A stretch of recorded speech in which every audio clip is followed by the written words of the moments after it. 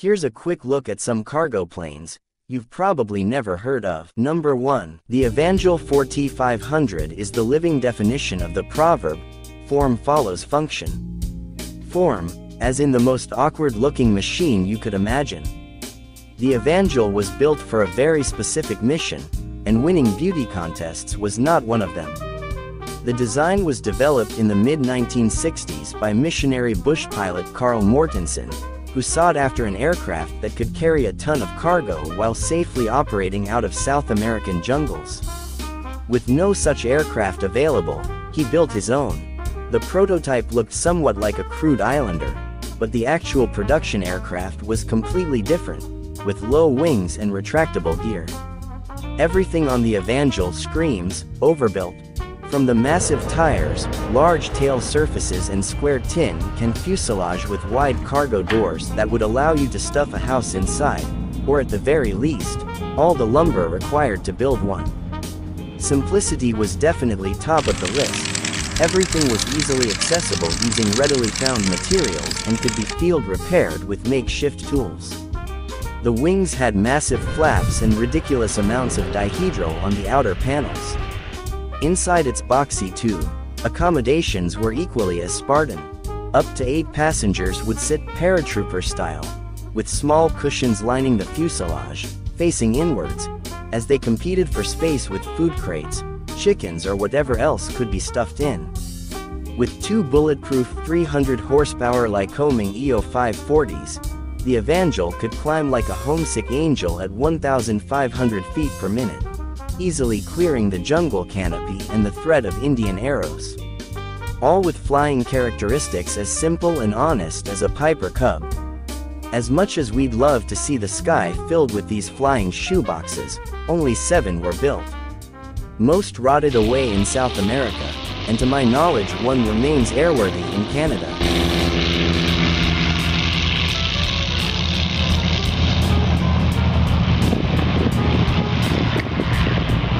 Number 2. Here's a flying shoebox called the GAFHawk. This sad-looking contraption has an equally sad story behind it. A story of big hopes and dreams, quashed by the FAA.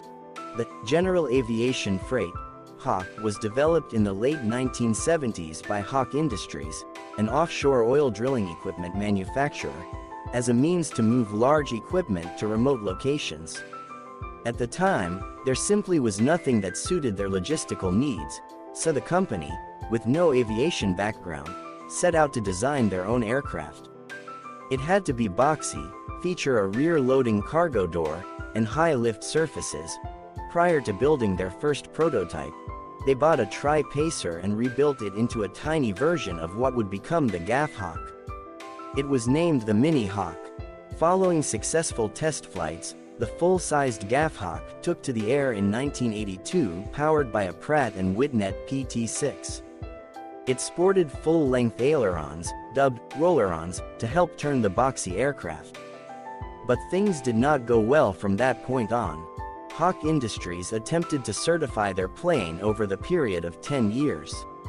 Purportedly, the FAA required it to be tested under conditions it was not designed for.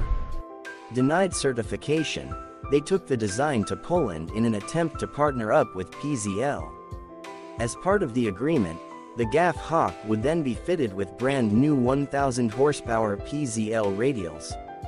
And hence, resulting in what must be the only aircraft, upgraded, from a turboprop to a piston radial in history. That deal also fell apart, and the sole prototype was sold to a remote cargo operator in Alaska.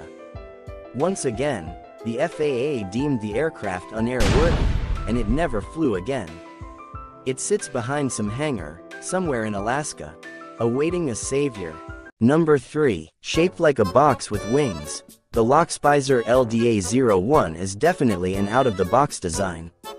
Developed in the early 1970s by British engineer and test pilot David Lockspizer, the Land Development Aircraft 0.1 was a 7/8 scale research aircraft, to prove the concept of a very inexpensive and safe cargo hauler. It had in mind a variety of roles: passenger, freight or vehicle transport, agricultural, ambulance, survey or firefighting aircraft, light troop transport or battlefield support aircraft. Looking like something Burt Rutan would have designed had he worked for Shorts Brothers, the LDA-01 sported a tandem wing configuration, with fabric covering a metal frame. Lockspizer's goal was to minimize parts count and use interchangeable components. For example, the front wing was composed of the same material as half of the main rear wing.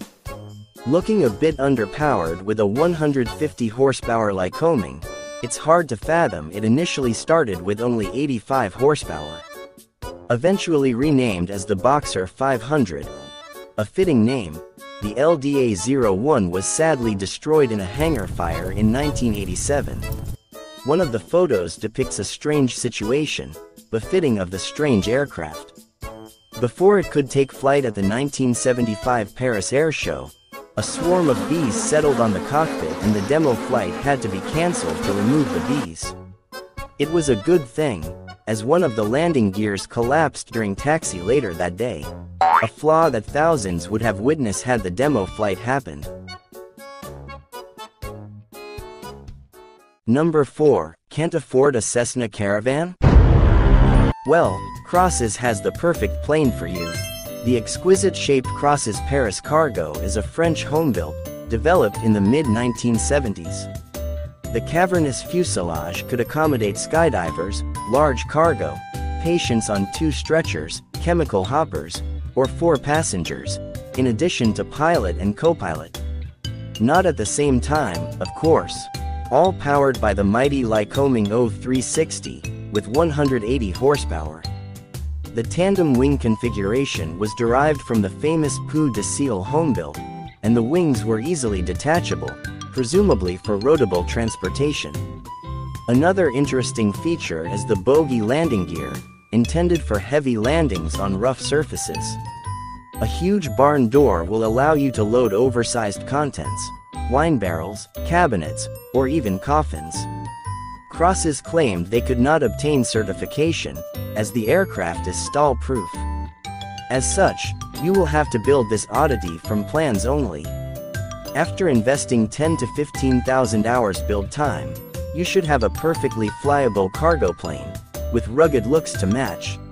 Sadly, I don't believe any Paris Cargo were built, beyond 2 factory-built prototypes. Number 5. Take 3 equal parts GAF Nomad, Shorts 360, and Casa 212. Add a dash of -7, mix it all together, and the resulting concoction is roughly what the Aaron's 404 turned out to be. The 404 was a 30-seat commuter aircraft built in response to the increasing demand for small medium-sized regional turboprops. But designer Peter Ahrens and Sons wished more for the 404 than wind up a one-trick pony. Ahrens had military forces in mind, as its square fuselage was a perfect fit for LD-3 containers and easy loading with a rear door. A thick wing section allowed for STOL ops, and the beefy landing gear housed in sponsons allowed it to operate off unprepared strips. Perhaps the most distinguishable feature were the use of 4 Allison 2-50 turboprops, lending it a baby C-130 look. Ahrens' ambitions for the 404 included replacing all the Grumman Greyhounds as the Navy's new carrier onboard delivery aircraft. Never mind that one Greyhound engine had more horsepower than all 4 engines on the Ahrens combined. The 404 was funded by the Puerto Rican government, and as part of the deal the aircraft would be manufactured there along with a local workforce. 4 were produced, when Puerto Rico pulled the plug and 1,000 employees went jobless. No further details are available as to what went wrong, though it's suspected the government lost faith in the program as it was going through some tough hurdles with the FAA. 3 of the 404s are rotting away in Puerto Rico, one of which was converted to a roadside restaurant. And the other 404 was dumped outside of Henderson Airport outside Las Vegas.